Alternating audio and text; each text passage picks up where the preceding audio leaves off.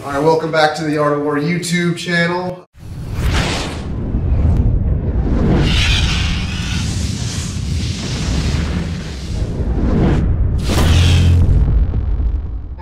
Today we're going to be talking about everything lockdown. Here is your traditional half guard. That you can play this with your legs just crossed, a figure four.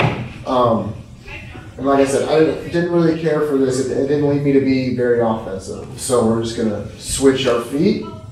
I like to go leg over to the mat, and my leg that's in between my opponent's legs is going to step over that foot.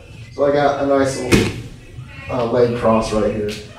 To complete the lockdown now, I'm going to take the top foot, I'm going to take it underneath his shin, and then both feet are going to extend out to lock his foot into place. I want to keep control of this by keeping his foot elevated. Okay, this gives me a nice control of his hips and his legs. A good thing to practice when you're trying to evolve your half guard is just your leg swings. Just swinging them side to side. Getting comfortable, having your legs up in the air. Okay, because this is where we're going to be hanging out for the most part. The longer you can keep your legs in the air and whipping back and forth, the better chance it's going to give you at advancing your position. So here we are in half guard. Maybe Andrew's even got like a smash mat going on, got my head turned. Okay, so right away, I got my half guard locked in. I'm gonna flip my feet. Foot that comes over is going to the mat. This foot's coming over top of that, and I'm extending out. I'm keeping my feet elevated. So here we are. I got my traditional half guard locked up. Maybe I'm bracing out. I'm just kind of defending here at this point. I take my feet, I switch them, okay? Foot coming over the top of the leg, hits the mat. Foot in between the legs is right up. You're here to go heel to foot, the top of your foot, okay? And now I snake that one underneath the shin and I extend out. Controlling it with the whip. If you got a good lockdown on and you go into your whip and your opponent does nothing, okay, no brace, no nothing, we end up on top. So naturally, my opponent should be bracing as I whip. Okay, and the beauty of this now is we're going to revert back. Andrew had very good control, smashing out, okay, side control, smash out kind of stuff. He's got good control. So he's got his hands locked up. Right now his bases are very limited. So this whip actually really helps me loosen up that kind of smash he's got on my chin. It also gives me this available underhook. Okay. So we're going from a disadvantage to what I would consider more of an advantage. Okay? So basic drill from there. It's just you and your partner, you get into lockdown and you're just practicing your whip back and forth. Okay? The more whip you can create, the more they're going to have to post out. The more they post out, the more space you're going to have. I like this for many reasons. One, it's a chance for me to reverse the position. Two, it's more offensive, and I feel like if I'm being offensive, it's going to get a lot more reaction on him. So in MMA, that's great, right? I'm not going to be absorbing as many shots from this position. In Jiu Jitsu, they don't really have the time to be attacking me submission-wise. They got to be more reactive and stopping my offense. So first thing we're going to go over is just a basic escape from here. So I go from my traditional half guard, which I honestly don't feel as offensive from here. So I switch it to my lockdown offense. I got the whip going. My opponent bases out, okay? I come back. Here we are in a dogfight position. I got a seatbelt across his waist. I also got the underhook here. And we're going to use this underhook to just do a technical stand-up. So I'm going to go from the waist to the underhook. I'm posting on this hand. I'm releasing my lockdown, but keeping the foot over top, sliding my knee out. Here we are. In an MMA standpoint, you go from on your back to standing. Some of us are much more skilled in striking, so there we go from a disadvantage to advantage. Okay, traditional half guard, lockdown half guard, whip, feet posts. Okay, I bring them back with my underhook or my seatbelt. I am based out and keeping my head tight. Okay, I go to the underhook position. I release my legs. I slide the bottom knee out. Push to stand. Here we are striking. So next, we're gonna get a reaction out of our opponent, out of our teammate here. Andrew's gonna keep a lot of pressure down with a whizzer on that underhook, and we're gonna go to more of a wrestler style. We're gonna take a wrestler style approach to this.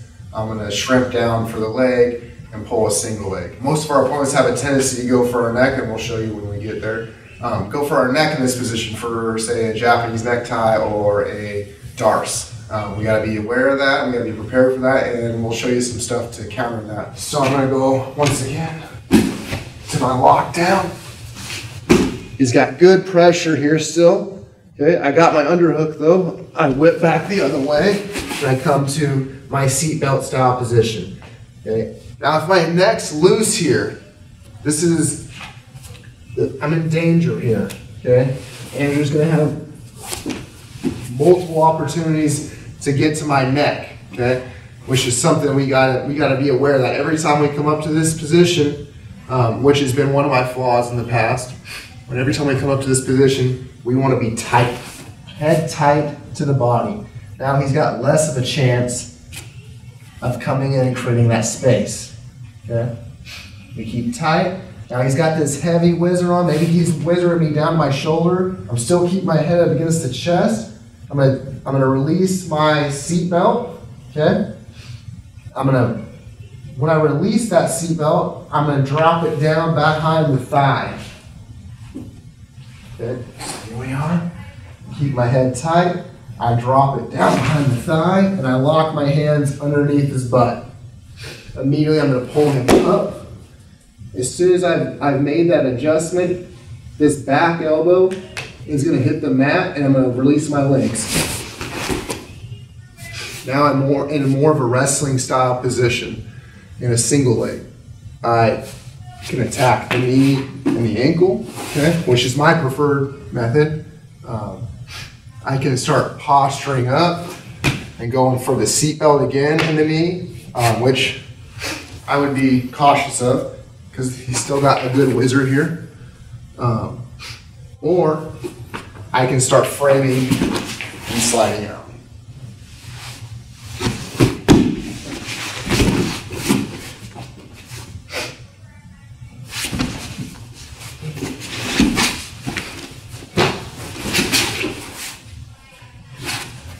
So our next technique is going to be a sweep. It's called the mechanic sweep. It's for our opponents using a heavy whizzer, really buckling our shoulders down to the mat.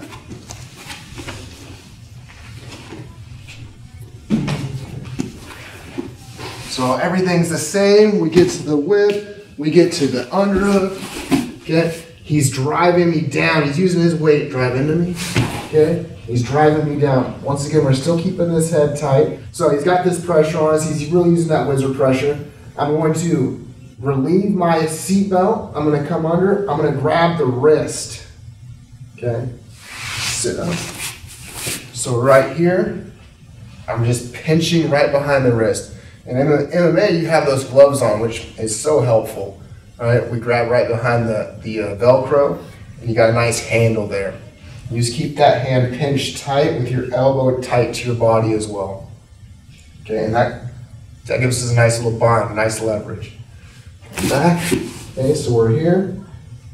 I bring my hand through. I get my handle. I get my grip. I pinch my elbow. Now we go back to what we initially started with, back to our whip. Okay, so I extend my legs. and I whip him through, catching the leg. So we've talked about this lockdown in perspective with a sweep, a escape, and a reversal, okay?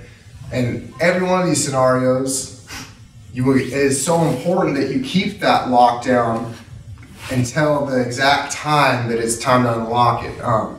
And if at any point you lose control of that lockdown, you're gonna give up every advantage you have, and it's gonna go heavily in his direction. So it's very important that when you're practicing this, the first drill that you do, the whip, just whipping, you should have this nice pinch between your knees, your shins, and your feet extended. It's very important that you keep this. At any time, if I lose this, Andrew can flip the position on me. So he rolls his foot out, if it's not tight, boom, he's slicing through. For these positions that we're off to our side, right, and we're all the way to our seatbelt, if I lose my lockdown, he rolls his ankle out again, and he's slicing through.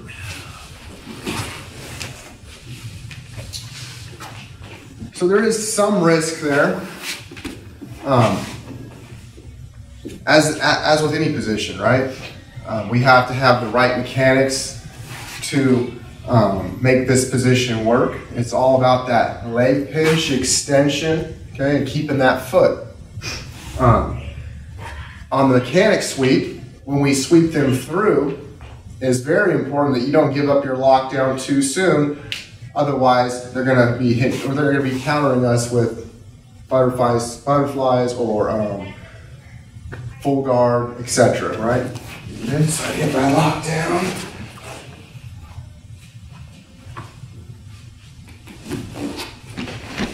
Okay, we get to here. I did all this work, and I unlock my legs. Okay. For folks that have never used the lockdown, that this is their first time kind of seeing the lockdown, definitely take the time, put the repetition in to practice your lockdown with the whip and just simply locking it up. Okay? That is the basics to this move that you can't miss. You can't escape that. You have to put the reps in. Otherwise, if you lose this lock at any point, you got to understand you're probably giving up either side control or full mount, just depending on the person that you're working with.